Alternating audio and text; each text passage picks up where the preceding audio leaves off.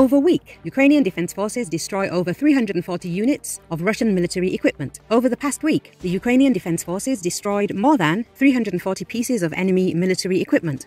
Hanna Maliar, Deputy Minister of Defense of Ukraine, said this. Last week, about 30 people were taken prisoner in the east and south. More than 340 pieces of military equipment was destroyed, including tanks, mortars, howitzers, and even rocket launchers. More than 70 places of compact concentration of personnel, i.e., enemy fighters, were destroyed. About 10 control points were destroyed.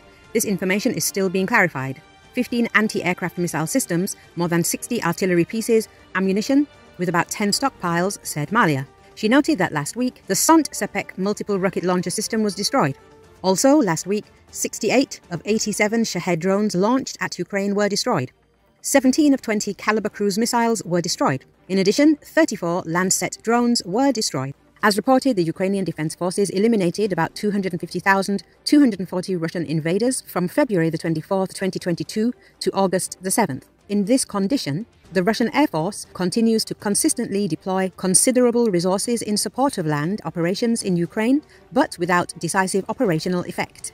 According to the United Kingdom Defense Ministry, over the summer, Russian tactical combat aircraft have typically carried out over 100 sorties a day, but these are almost always restricted to operating over Russian-controlled territory due to the threat from Ukrainian air defenses. Russia has attempted to overcome this issue by increasingly using basic free-fall bombs with range-extending glide attachments.